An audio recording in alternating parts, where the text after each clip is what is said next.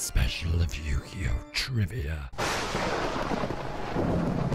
What's up, guys, and welcome to the Dark World Archetype. So, believe it or not, it mostly consists of dark, theme-type monsters. They were introduced in Elemental Energy with further support in Strike of Neos and Gates of the Underworld structure deck, as well as Primal Origin. They are based around effects that activate when they are discarded from their hand to the graveyard by a card effect. This deck was actually seen once in the anime, as Bron, Mad King of Dark World, used this archetype in Yu-Gi-Oh! GX. As well, fun fact, I actually ran this deck in real life for a good while as well, and I really enjoyed it. Sometimes I'd overplay where you just get a bit too like, oh, I keep drawing, then you end up with like 6 cards left in your deck because, you know, you're just enjoying yourself too much. That's the only problem with the deck, I guess. Plus, Macrocosmos is a bitch against this deck. So first up, Beige, Vanguard of Dark World. Now, beige is the Dark World colour pun on the colour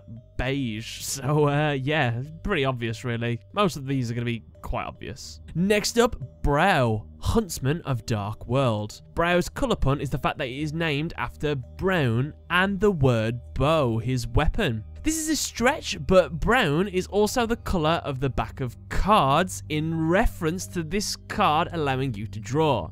Fact or theory? This card appears in the artwork of The Forces of Darkness, and Brow's right hand appears completely different than the rest of his body, perhaps not originally belonging to him. Like most Dark World monsters, Brow appears partly mechanical, specifically his chest and hands. Bron, Mad King of Dark World. So Bron is the Dark World colour pun for bronze. This card appears in the artwork of Gate of the Dark World, and while the flavoured text of Zur, Knight of the Dark World hints that the Dark World monsters are not intended to be evil, Bron may be the exception due to his psychotic nature as a Mad King. This is also supported by his role in the anime. Also, despite the anime's portrayal of him as the single ruler of the Dark World, Master Guide 2 indicates Bron as subordinate to Gold and Silver, who in turn report to Rainbow,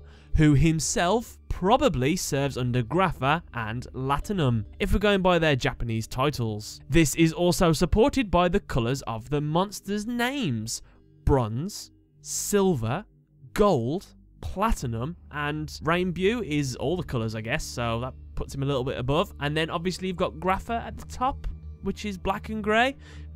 Look at it like that. Bron's hands appear to be skeletal at first, but at close inspection seem more mechanical with like little pieces of flesh. Grim. Ceruli, Guru of the Dark World. As with the other Dark World monsters, this monster's name is based on a colour, in this case cerulean, a bright shade of blue. This is also the first anime exclusive card to be retroactively made into a real card for a structure deck. And this monster appears in the artwork of Infection Medium, Cobalt Excavator of the Dark World. So this card's name comes from the element cobalt, which its compounds often produce distinctive deep blue colours. This card is the only Dark World monster alongside Scar, Scout of the Dark World, to not have at least one effect involving discarding cards. This excludes Colourless Chaos King of Dark World, whose anime effect was never shown. And this card is currently the only Dark World monster to be shown in the anime that is not actually a real card. Gold, Warlord of Dark World. This card and Silver, Warlord of the Dark World, are based on the two antagonists featured in the Japanese television series Monkey Magic, called Goldhorn and Silverhorn, who were kings of the underworld. Also, their names might be based on two important pieces in the Japanese chess game Shogi, the gold and silver generals. This card appears in the artwork of Dark World Lightning and Dark Smog. Gold is titled as an emperor due to the word Warlord being in the title. This monster's name and weapon are similar to the Golden Axe from some of Konami's Castlevania games. This card's effect parallels that of Silver, Warlord of the Dark World, except instead of returning 2 cards from the opponent's hand to the bottom of their decks, this card's effect destroys an equal number of cards they control. Gren, Tactician of Dark World. The name Gren is a colour pun meaning green. It could also refer to the colour borders of spell cards, which this card can destroy. Dark World Grimoire seems to be depicted in this card, but note this book has no legs, which Dark World Grimoire has. Khaki, Gorilla of Dark World. As with all Dark World monsters, Khaki's name is a pun on the colour khaki.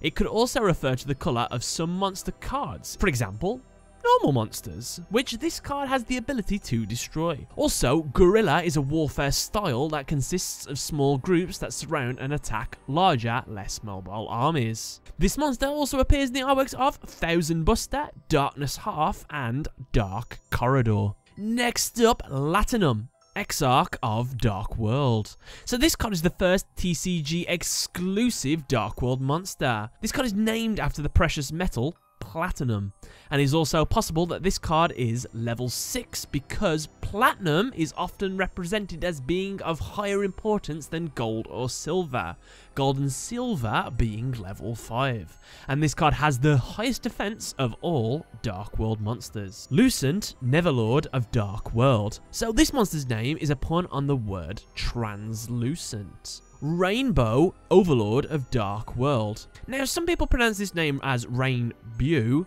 but the correct pronunciation of rainbow is rainbow, which matches the Dark World name puns on colour, as rainbow is just rainbow, obviously.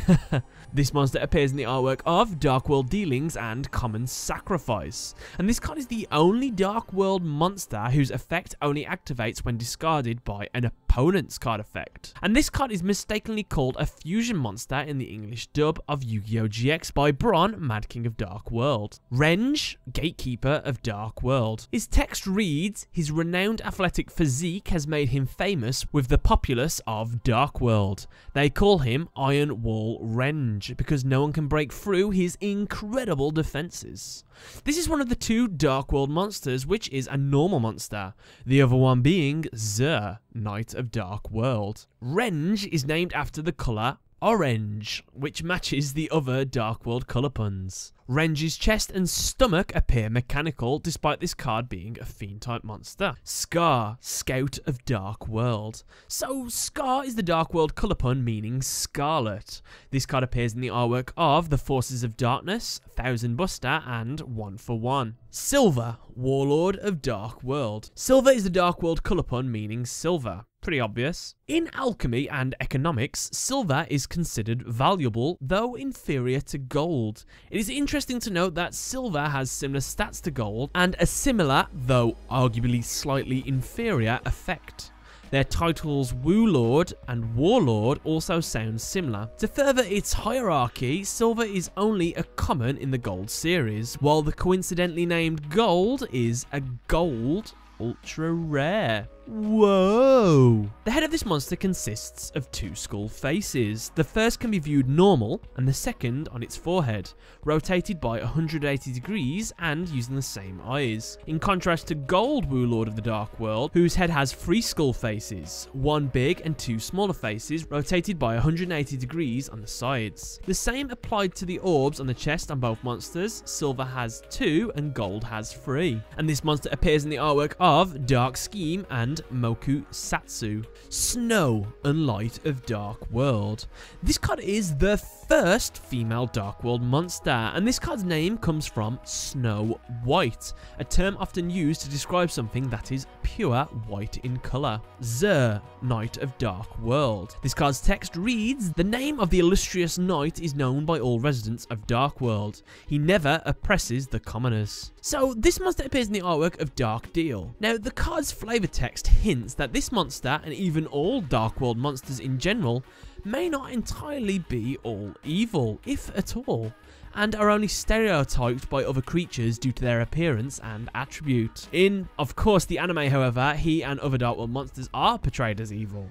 At the very least, the flavour text hints that they have enough lawfulness and order to not inflict unproductive acts of cruelty. And Zur is the Dark World colour pun on the bluish shade Azure, shortened by dropping the letter A. Next up, the big guy, Grapha, Dragon Lord of Dark World. So this card's name is based on Graphite, which is a shade of grey. This card has the highest attack of all Dark World monsters, and though its name suggests that it's a dragon type, the card is actually a fiend type monster, and this monster appears in the artwork of Dimension Slice, Colorless Chaos King of Dark World. So this is the first and only Dark World fusion monster, as well as the first and only Dark World monster that has an effect not shown. And this card inherently cannot be discarded because it cannot be in a player's hand. It is one of the 3 Dark World cards that hasn't been released in a TCG set. The others are Kobold and the Dark Corridor. And this is one of the 2 fusion monsters that requires super polymerization for its summoning. The other is, of course, Super Fusion God. A couple of the Dark World supports are Dark World Dealings, Dark World Grimoire, Dark World Lightning, the Gates of the Dark World, Gateway to Dark World, and some other good cards to use if you want to use a Dark World deck that I would recommend. Drag Down into the Grave, fantastic card. Tour Guide from the Underworld, can't go wrong. Dark Smog, Mind Crush, and Skill Drain, since all your effects activate in the hand. And with that, guys, that is another episode of Yu-Gi-Oh! Trivia done. What did you think of this little Halloween-y special? I hope you enjoyed it, but I'd love to hear your thoughts. What do you guys think of the Dark World cards? Let me know below, and thanks a lot for watching.